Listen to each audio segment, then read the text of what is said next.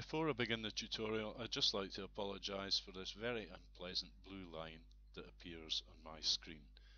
It's a column of dead pixels, and there's nothing I can do about it unless I buy a new monitor.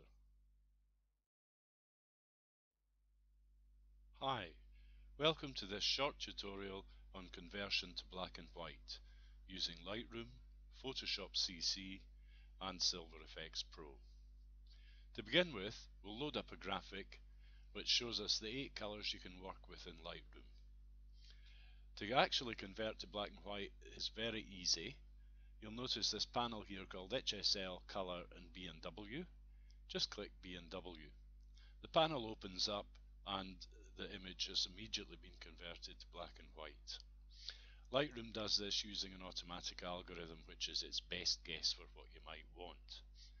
However, you have a great degree of control over how each colour is rendered. For instance, let's look at the green bar here in the green title. If I move the green slider to the left, it will get darker, all the way and it gets black. If I move it to the right, it will get lighter. And you can drop it in at any point along this line. Let's now have a look at blue, and we'll do exactly the same. To the left it gets darker, to the right it gets lighter. It's often a good idea to push the sliders all the way along to either end, and that lets you see the full extent of what's happening. Let's now look at the orange. And you'll notice that the red is also affected, so you need to be aware that each of these sliders will affect the colours surrounding it to some extent too. Obviously this is fairly straightforward in an image like this. With a full colour photographic image, it's a little bit more complex. So, let's work with a full colour photographic image now. Here's an original raw file, no editing whatsoever.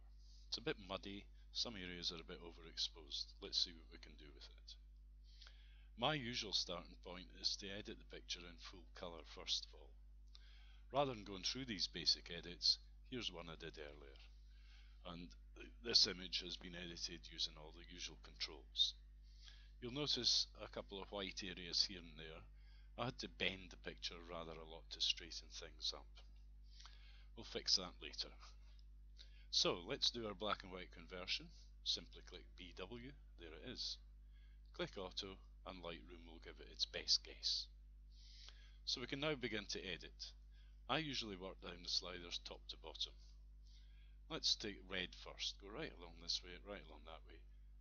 Nothing much red in the picture. There's a little bollard down here if you look at that. As I slide to the left it gets darker. As I slide to the right it gets lighter. So let's make it light so it blends in a bit with the car. The orange is having quite an effect in the building in the centre of the image. So let's just pull it back a bit and make it a little darker. Yellow tends to have quite an impact on many photographs, and there we can see we'll leave that a little bit low too. Green is really just affecting areas of the central building, so let's lighten them up. Shove green all the way along to 100. Aqua is having an effect in the building on the right of the picture, so let's pull that one all the way down to give some more detail in there. Blue will affect the sky, and I can make it very bright or I can make it very dark. Somewhere in between is probably the best result. There we go. Purple often doesn't have a great impact on your picture, and this is a good example of one. Very little difference wherever the purple slider is. Likewise magenta. Nothing much happening there, so we'll just leave it roughly in the middle. And that's it, our black and white conversion is complete. Of course you can now go back in to your basic panel and make any other changes that you wish. Now let's have a look at the conversion to black and white using Photoshop CC. I've loaded in the same image after it was edited using Lightroom. You'll notice that the white areas have vanished now because I used content aware fill to remove these. And for those who don't know, this is what content aware fill looks like. So anyway, back to black and white conversion. To do this, I'll add what's called an adjustment layer.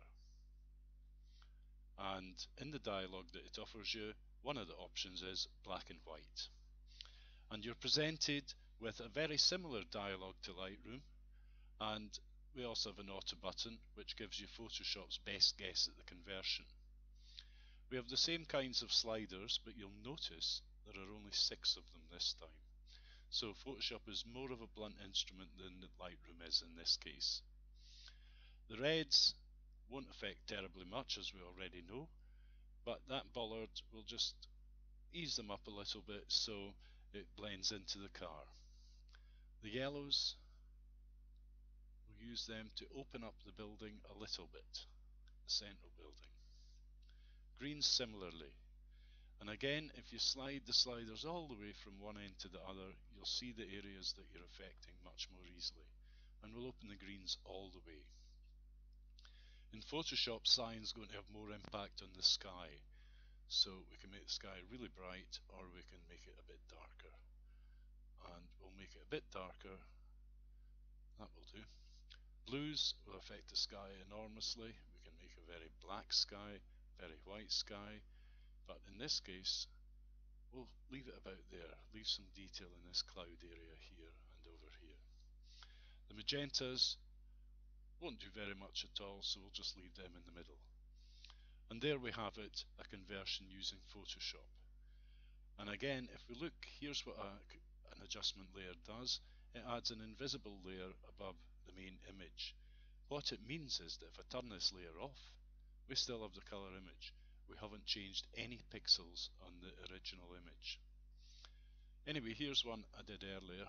That's a Photoshop edit done before. We can compare that now to the Lightroom edit because I've imported the Lightroom image into here too.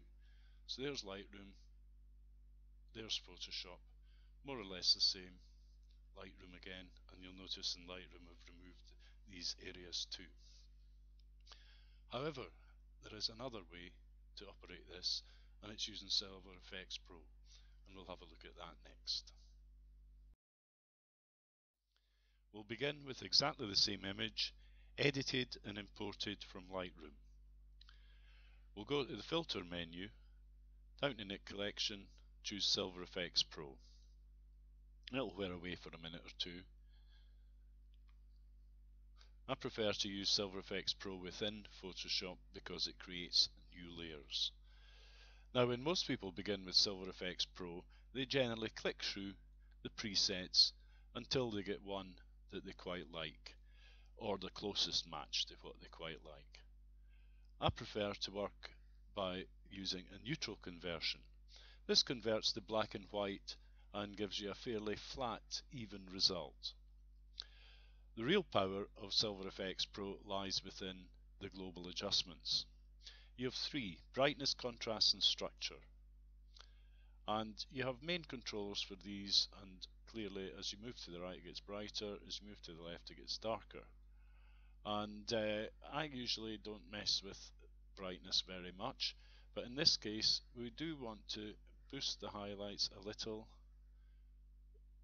open up the mid-tones also just by quite a small amount, and open up the shadows a little too. The controllers within these give you much more fine tuning than just using the overall brightness slider. Dynamic brightness, you'll see what happens there as we move along, move back, and again we'll leave that pretty much in the middle. If you double click on any of these it goes back to 0. The second group is contrast. We can amplify whites, blacks, or apply soft contrast. So let's amplify the whites a little, amplify the blacks, which makes the blacks blacker, and if you slide soft contrast around you'll see what it does. Overall darkens, overall lightens. And again this throws up something that happens in Efex Pro. Very nasty area of halo up here. You have to be very careful with that. So we just pull that back until it vanishes. There we go, that'll do us. And finally we have structure. Structure is the most powerful tool, I think, within Silver Efex Pro. We'll turn up the overall structure, which gives much more definition, to 37%. Highlights, we can boost the highlights, and notice the sky gets softer, gets more definition. Similarly, with midtones, we can pull them all the way up, all the way back. You can see it really does make quite a difference, and we'll pull them up a little bit too. Shadows, not so worried about, so we'll just leave them more or less in the middle. And fine structure just gives some overall extra detail. And there we go, conversion using Silver Efex Pro. We'll come down here to OK, and it will apply that change.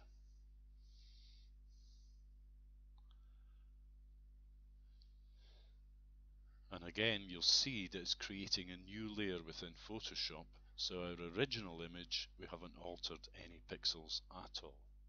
And there we have it, the black and white conversion. And there's one I did earlier. So, conversion using Silver Efex Pro. We also, of course, did a conversion using Lightroom, and that's the Lightroom conversion, and using Photoshop. There's the Photoshop conversion, Lightroom conversion, and finally Silver Efex Pro conversion.